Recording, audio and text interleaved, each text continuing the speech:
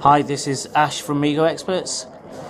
Just here at MeeGo Finland at the summit, and I'm here with Marko from CyberCom, and we're looking at their MeeGo OS. Over to Marko for all the information. Yeah, so what we have here is a MeeGo Parallex media desktop demo with added phone functionalities.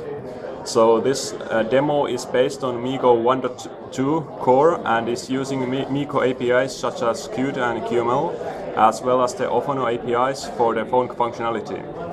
So in the demo we have three different layers. We have the video layer here that has your favorite videos, and then we have the music layer where you have your favorite music collections.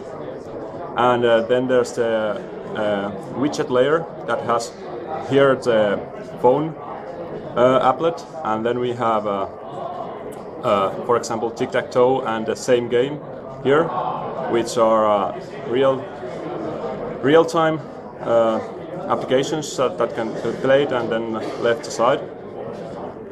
And then to the phone application.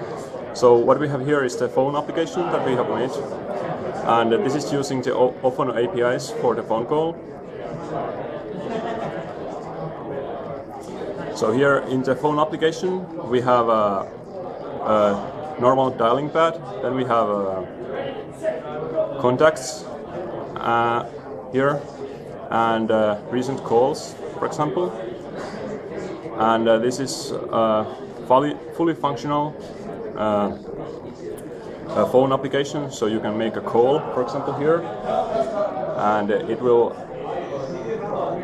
call on my another phone here, and I can answer it, and well, as you can see, it's works just like a normal phone, and it's on top of MeeGo 1.2.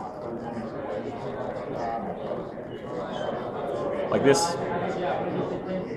So this is using MeeGo APIs, and it really wasn't a very large effort while there was a very decent APIs to use.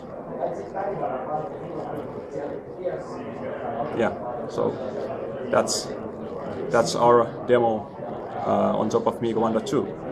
Okay, brilliant. Thanks, Marko. That was much appreciated for showing us that. This is Ash at MeeGoExperts. Yeah.